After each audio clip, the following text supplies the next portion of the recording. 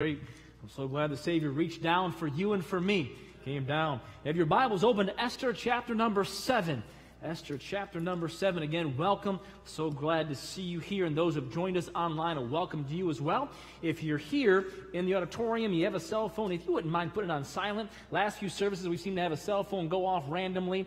And so if you'd help us with that, just make sure that's on silent when you come in. Now, saying that, I did double check mine before I came up here.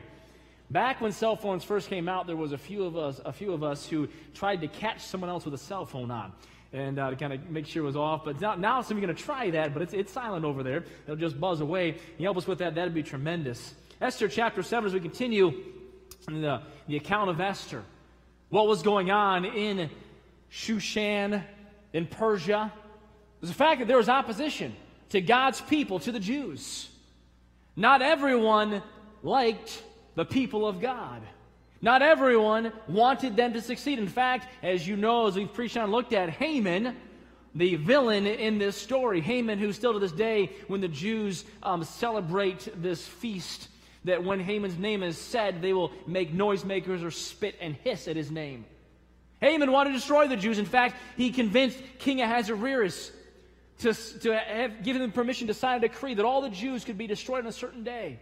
Opposition was faced. In Esther chapter 7, we've now gone to one banquet, and we're now at the second banquet.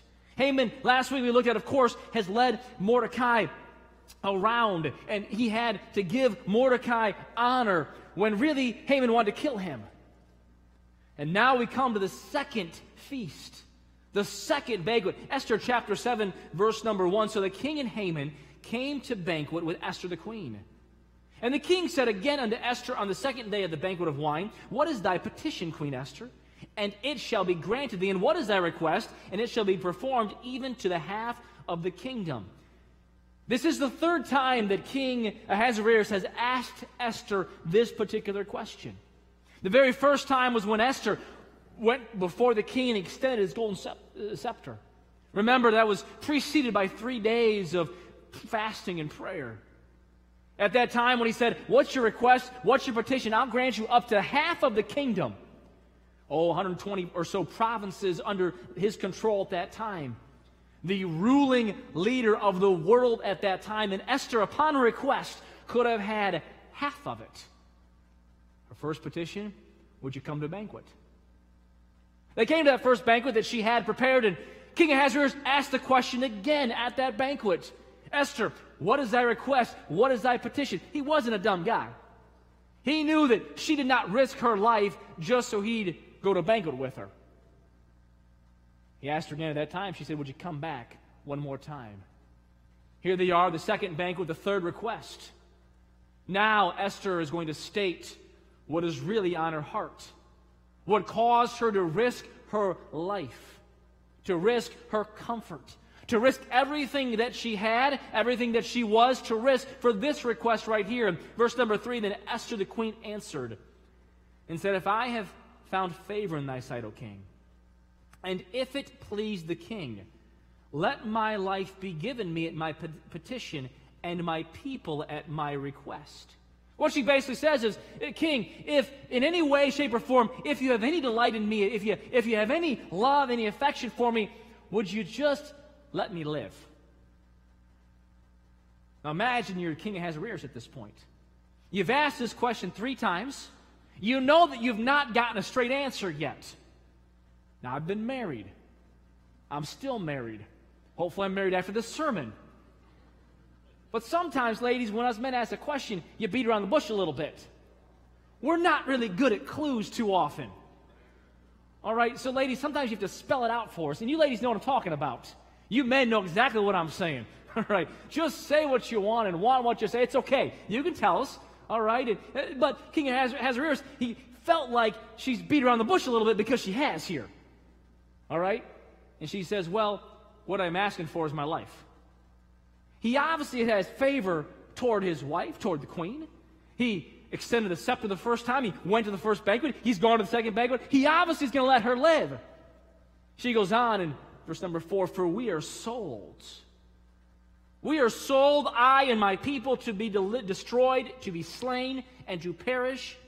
But if we had been sold for bondmen and bondwomen, I held my tongue, although the enemy could not countervail the king's damage. Then the king Ahasuerus answered and said unto Esther the queen, Who is he, and where is he that durst presume in his heart to do so? The king is not happy. Who would think to destroy the life of my beautiful bride, my queen? Who would even dare to presume that that would be okay to sell my wife for death and all her people for death? Where is this man? Where is this villain? Where is this enemy? Well, funny you should ask, King.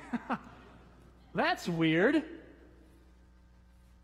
I think I found him. She says that in verse 6. And Esther said, The adversary and enemy is this wicked Haman. Then Haman was afraid before the king and the queen. The Bible is often the book of understatements. It says something that if you stop and think is seriously misunderstood by us. Then Haman, you can kind of see it, in my mind's eye at least, I can kind of see as Esther is beginning to pour out her heart. No doubt at this point the king understood this was a real request as she begins to speak, and the emotion and the passion. I'm sold and I'm to be destroyed and to slain, and if I had just been sold for a bondman or a bondwoman, I would have held my tongue. And you can kind of see the king, kind of like maybe the steam beginning to rise from his toes. Maybe the color of his cheeks begin to turn red. And you have to wonder what Haman was thinking this whole time. Do you not? As remember, it was just him and the king and queen, right? Remember, he went home and told everybody, it's just me and the king and queen. And now it's just him and the king and queen. My, how the tables turn. Can you imagine the fear and dread as he heard this conversation, I believe, taking place? As he began to understand, as the other shoe was now being dropped, the shoe the night before to have to take Mordecai around the city, and now the other shoe being dropped. Can you imagine the fear and dread? The Bible says this, And the king, arising, verse 7, from the banquet of wine in his wrath, went into the palace garden. And Haman stood up to make request for his life to Esther the queen. For he saw that there was evil determined against him by the king. Yes, Haman, there is evil determined towards you. Yes, Haman, you were number 2, but now you're not. Haman, you were the golden child, but you ain't the golden child, but you ain't the golden boy no more, Haman. Haman, you thought life was great. You thought life was grand.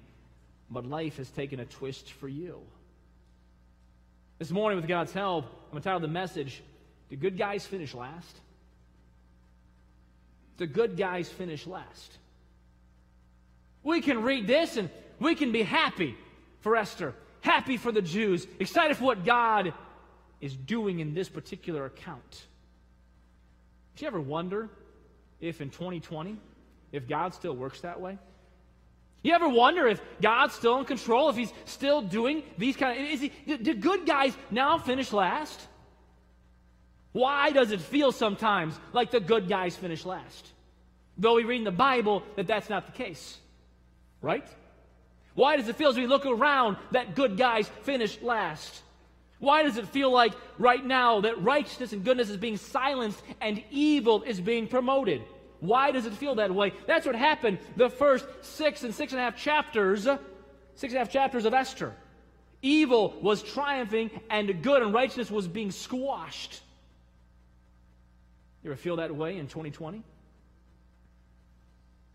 Seems you can't even support what is right without backlash. You can't define marriage from the Bible without backlash. You can't say that marriage is between a man and a woman the way God created it. You can't say that without backlash. Can you not see that? Can you not see that you can't support what is right? You can't support law and order without backlash. You can't define life from the Bible without backlash. And in case you're wondering, I still vote pro-life. That is still an issue. Killing an unborn child is still murder in God's economy.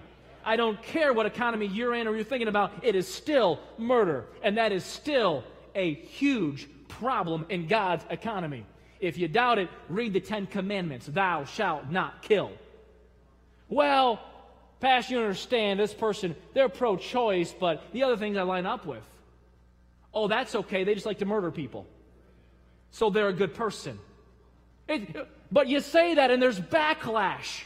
Is there not? Have you not been on the news? Have you not been on social media?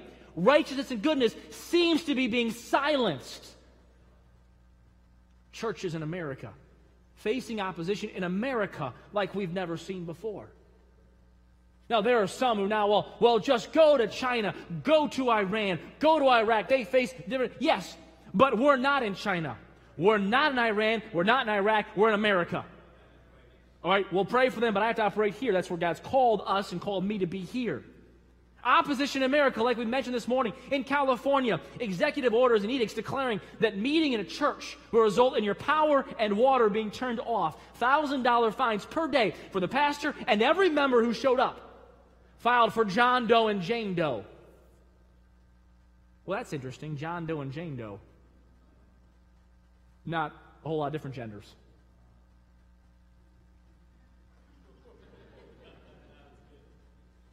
It'll sink in. Threats that meeting in church is a public health risk. In church. Satan's having a heyday. Satan is having a heyday. It seems like good is being silenced and evil is triumphing. Do good guys have to finish last now?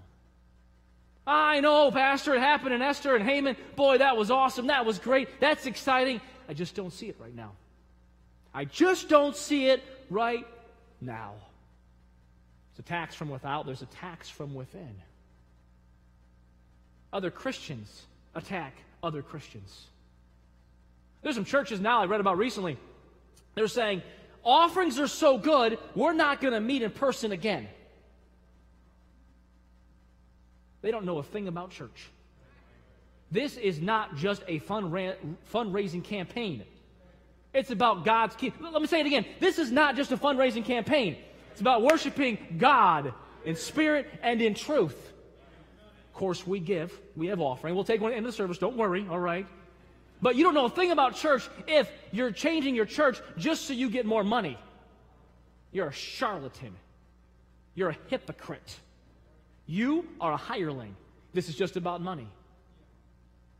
There are people who are Christians who are lambasting our friends in California for opening up church.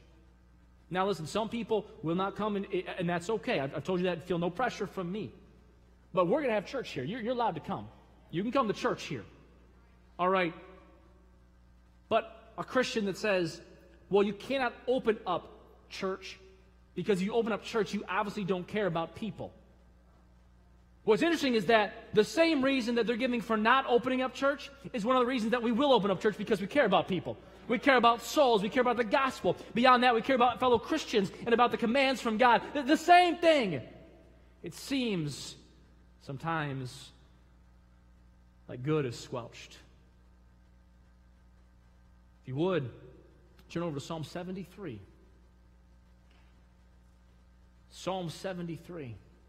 In this particular account in Esther chapter 7, we see that God knows them that are His. In Psalm chapter 73, the psalmist presents a problem and a solution along these lines. Begins, truly God is good to Israel, even to such as are of a clean heart. But as for me, my feet were almost gone, my steps had well nigh slipped, for I was envious at the foolish, when I saw the prosperity of the wicked.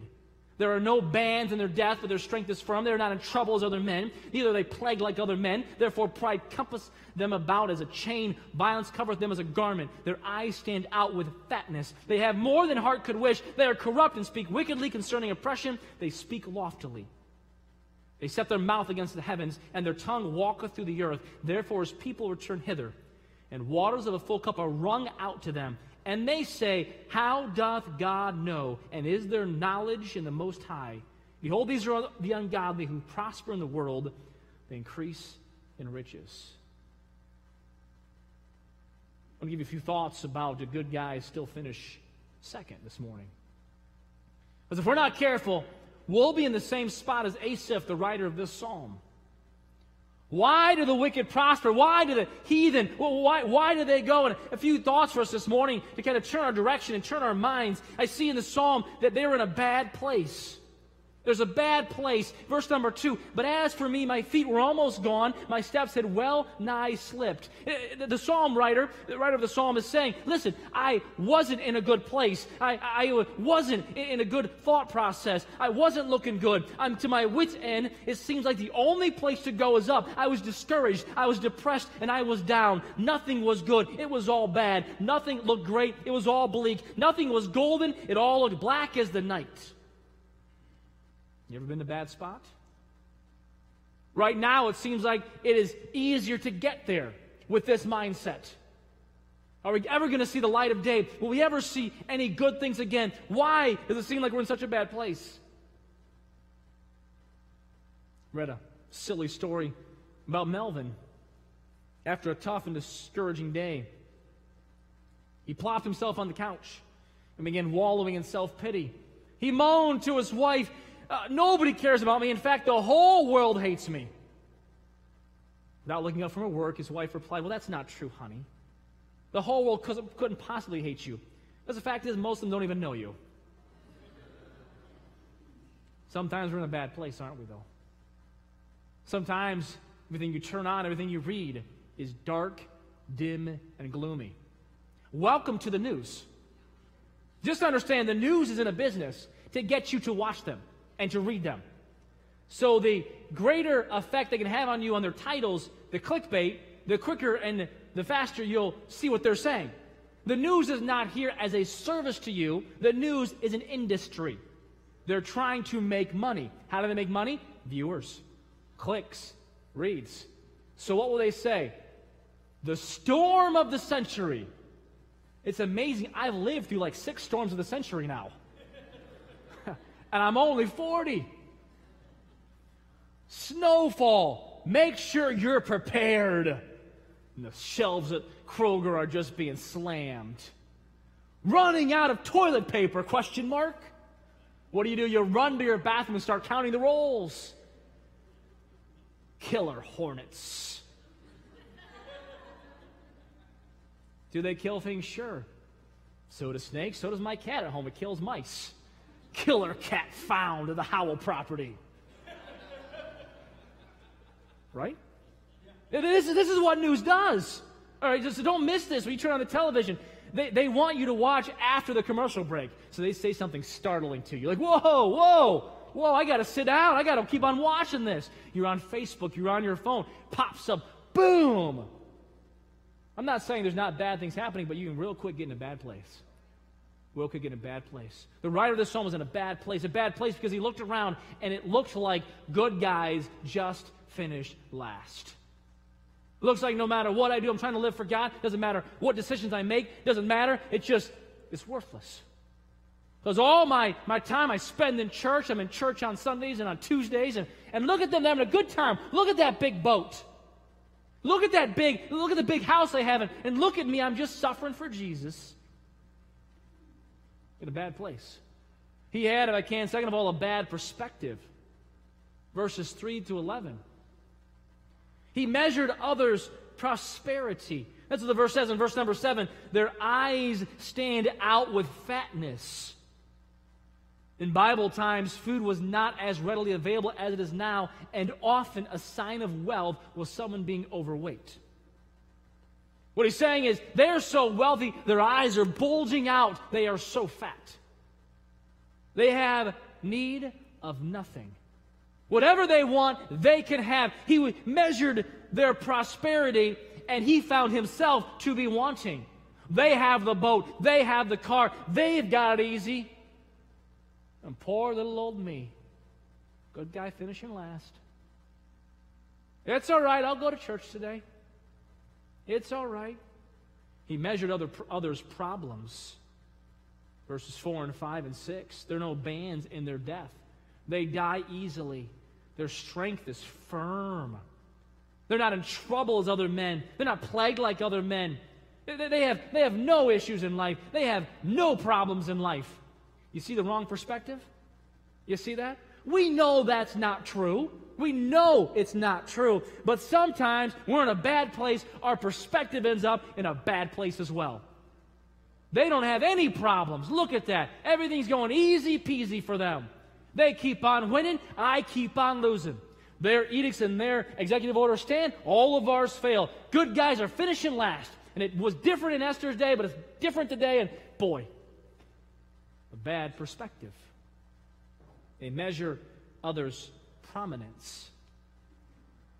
Boy, this seems to be true in 2020. They are corrupt, verse number 8, and speak wickedly concerning oppression. They speak loftily. Verse 9, they set their mouth against their heaven, and their tongue walketh through the earth. Everything that they say seems to flood through the earth. All right, all the wickedness floods through the earth, and the good and the truth is squashed. So those verses are saying. He measures their prominence and says, listen, I don't even have a voice. It seems like wickedness and these bad people who don't love God, who don't have righteousness in their heart, who don't have the Spirit of God in their life, everything that they say gets exalted and retweeted and reset, and everything that I say gets squashed, gets censored. It's wrung out. You don't have to look very far to see that happens in 2020. They can say what they want, they can do what they want, they can treat people how they want. But what happens when we're in a bad place with a bad perspective is our priorities get out of whack. When we're in a bad place with a bad perspective, our priorities get in a bad place. Look at it, if you would, please. Verse number 12. Behold, these are ungodly, who prosper in the world, they increase in riches. Verily, I have cleansed my heart in vain and washed my hands in innocency. For all the day long have I been plagued and chastened every morning. He was focused on I've done this. I've tried hard. I've cleansed my hands in vain. I've prospered. I've worked every day. I'm at wit's end. I've done everything I can to do, and it's come up short. Everything I do is worthless. Can you hear the pity party right there? Oh, we're good at pity parties, aren't we? Come on now. Can I get an amen? We're good at pity parties. Nobody likes me. Everybody hates me. I think I'll go eat worms. Come on now. Christian, you're not immune from that disease. We all have that inside of us without the Spirit of God. We can all be there really quick, can't we? Oh, woe is me. That's what he's saying. He was focused on I don't have what others have. I've wasted my time. I have it harder than anyone else. That's verse 14. For all the day have I been plagued and chastened every morning. I have it worse than anyone else. Oh, if I had $1. If I had $1. Oh, you don't understand how bad I've got it. Oh, you think you've got it bad. I've got it worse. We've got that inside of us that can only be conquered by the Spirit of God. It'll happen sometimes here at church. Someone will come in with an injury. Years ago, it was one of our young ladies. She had hurt her leg. She was on crutches. One of our teenagers. I said, well, listen. I said, as you go around church today, this Sunday, I said, do me a favor. I said, would you count for me how many times people ask what happened, and then before you can even tell your story, they go into how it was bad for them? She said, I will, Pastor Howell. She came back that Sunday morning. Guilty as charged, congregation. 8 or 9 times, she said. I don't remember exactly. 8 or 9 times that some of you said, hey, what happened? And before she could say anything, you told how bad it was for you. That's what this guy's saying. All the day long have I been plagued. It is bad in my life. I don't care how bad you have it. I have it worse. It's like a hunting story turned around backwards. Like a fishing story that's gone wrong. You got problems. No, I've got bigger problems. Little competition, that's what he says. It's a bad priority. Someone said it this way, never attempt to bear more than one kind of trouble at once. Some people bear 3 kinds. All they've had, all they have now, and all they expect to have. Come on now. They bear all they've had in the past, all they have right now, and all they expect to have at the same time. Sufficient unto the day is the evil thereof. We're not made to worry about tomorrow or worry about yesterday. We're made to worry about today with God's help. And then my Bible says, be careful for nothing, But in everything by prayer and supplication with thanksgiving, let your requests be made known. He's in a bad place. Bad thoughts, bad perspective, bad priorities. Verse 17, it changes. Where the writer says, until I went into the sanctuary of God. Until I went into the sanctuary of God. There is some question about what he means by this. But I know this. He went into a changed place. He went into a changed place. Perhaps he walked into the temple and heard from God, called the sanctuary of God. I don't know about you, but I like coming to church. I'm encouraged when I come to church. I'm glad to hear from God when I come to church. I've been thrilled with our Tuesday night speakers. Seems like every week God has brought something exactly what we needed, it seems like, and just building upon it. Tremendous. Some of you know what I mean, that you've been in a bad place with a bad perspective, with bad priorities, and you come to church and God speaks to you at church. And you hear from God, and you leave with your load lightened. Why? Because God touched you. Until I went into the sanctuary of God, you were hurting and confused and conflicted and concerned. But you came to worship God. The songs lifted your soul. The Word of God illuminated your thoughts. And the Spirit of God lifted and lightened your load. This is why, one reason why going to church is so important. Until I came into the sanctuary of God. And some of you know exactly what I'm referring to. You came in those back doors, those side doors, and your heart was heavy. And your heart was hard, perhaps. And God spoke to you. It could have been in a song. And we've had some tremendous music. It could have been in a sermon. We've had some of those. Your panic-stricken mind became peace-filled mind. Until I came into the sanctuary of God. I love coming in the back doors and I see smiling faces here at First Baptist Church. So many of you encourage me. Hi, Pastor. It's great to see you at church. I say, hi, church. It's great to see you at church. I'm encouraged by those who join us online. I'm encouraged to be in church. I'm encouraged to see the choir, hear the orchestra. I'm encouraged to see folks who want to worship God. I'm encouraged in the sanctuary of God. He was in a changed place. You see, you won't get changed by staying in the same bad place you have been. Could have been the sanctuary of God, the temple.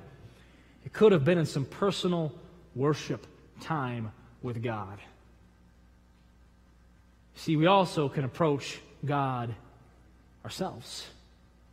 And there's been those times when I've been in a bad place. My mind's going wonky. Seems like good is being squashed and evil is triumphing, and you get along with God, and God Himself, through the Spirit of God and the Word of God, touches your heart. The sanctuary, my sanctuary. I'm the temple of God. And some of the rest of you know exactly what I'm talking about. You've been there. You know exactly when God spoke to you. Just you and Him in alone time. The Creator of the universe speaks. I remember one night, years ago now, I had a bad attitude. Confession's good for the soul, is it not? Don't look at me like I'm some pagan. Most of you have had a bad attitude sometime in your life as well. Began to read my Bible.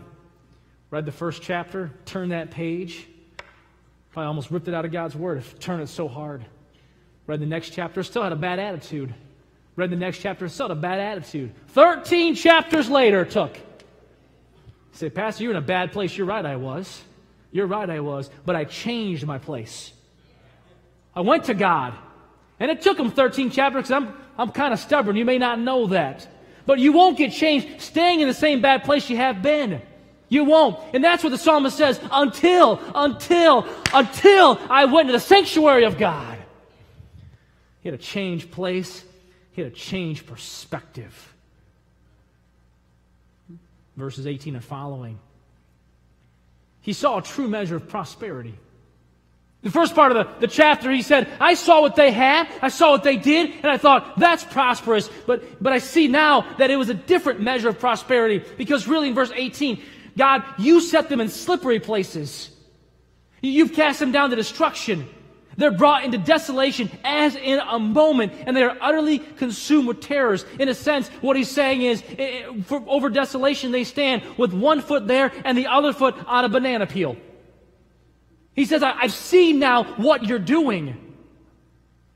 I've understood that God really has allowed the foolish to stand on thin ice. Oh, you Michiganders, you know ice. You know ice. The treadways get to learn ice. Black ice, some of them know some ice. Years we've had faculty come from California.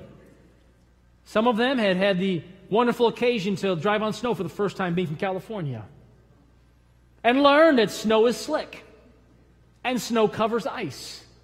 And ice, snow, and a vehicle of 50 don't mix. The psalmist says, I realized what their prosperity was. It was just black ice. And they may appear to be standing, but they're going to wipe out in a moment. In a moment, they'll be brought to their desolation. You remember Haman? Remember where we started? Esther chapter 7. Here he is. Did I mention he was with the king and the queen? Did I mention that? Here he is.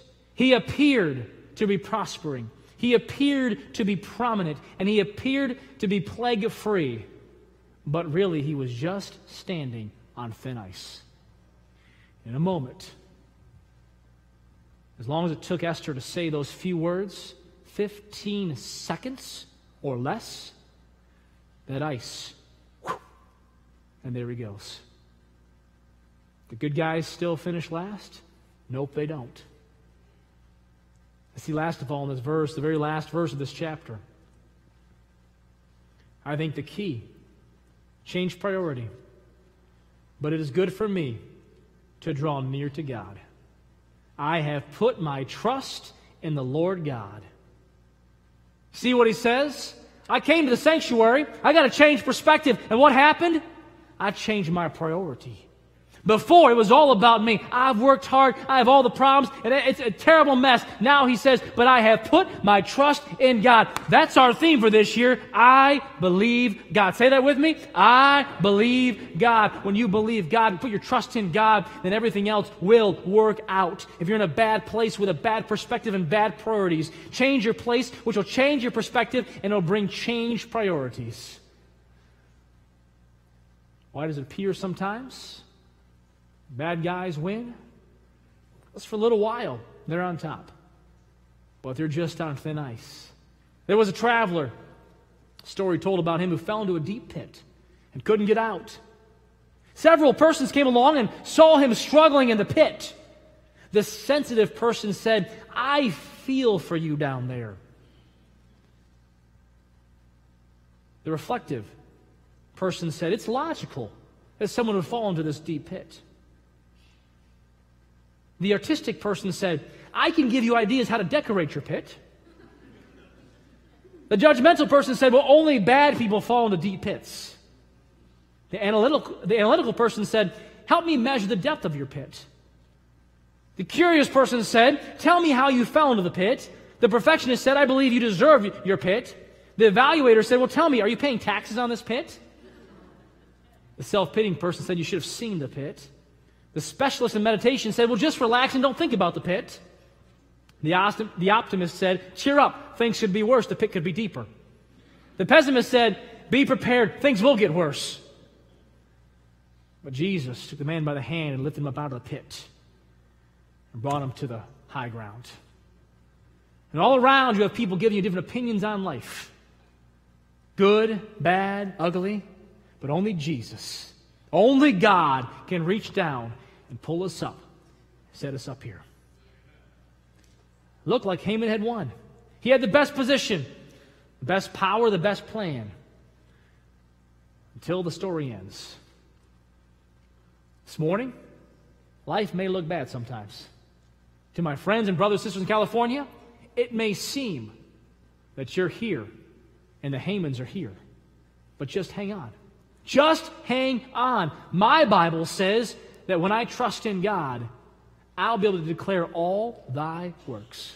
When I trust in God, I'll see the true end of the matter. And the end of the matter is, while you've set my feet on high places, theirs will be brought low. Just hang on. If you're in a bad place, time to get in a different place. If you're in a bad perspective, time to change that. If you have bad priority, Time to alter your priorities. Get alone and let God change you. Lord, I thank you for loving us. Lord, I thank you for your word. I thank you for this truth from your word. Lord, you know that sometimes we can be in a bad place. Lord, we can see things maybe that are or aren't there. Allow our minds to wander. Lord, I pray that today our hearts and our minds and our eyes will be turned back towards you. That our trust will be back in you, Lord, that we would not measure prosperity by what we see, but by what you say it is. My friend, maybe you're here today. Maybe you are, or maybe you've been in a bad place. Maybe you've allowed your mind to wander some places that don't please the Lord. Would you come back to the Lord? Would you come back and put your trust in Him? Change what you're looking at. Change where you're going in your mind. Who would say, Pastor, as you spoke this morning, God spoke to me. Would you pray for me? Would you pray that I put my trust, my faith back where it needs to be? Would you pray for me this morning? Would say, that's me, Pastor. Amen. Amen. Amen. Amen. Hands all over. Who else? Pastor, pray for me. I wonder if you're here this morning and you're not sure you're on your way to heaven. You've never trusted Christ as your Savior. Who would say, Pastor, when you pray for the others, would you pray for me? Would you? I'm not sure I'm on my way to heaven, but I'd like to be sure about that. I'll draw no more attention to you than I did anyone else. Who would say, that's me, Pastor. I'm not sure I'm on my way to heaven. I've never trusted Christ as my Savior, but I'd like to be sure. Would you pray for me when you pray for the others? Just slip your hand up, slip back down. I'll see it. Who's that? Amen, I see that hand. Who else? Amen, I see that hand. Maybe you're here online. You never trusted Christ.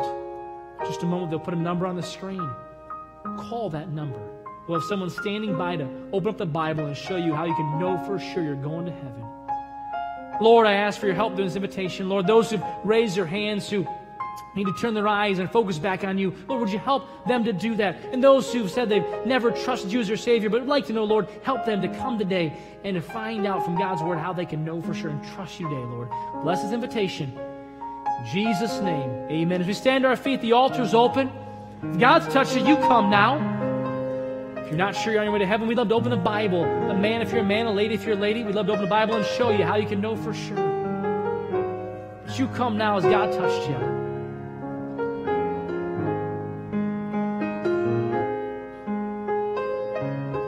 Oh, great song. The instruments are playing. I'm on the winning side.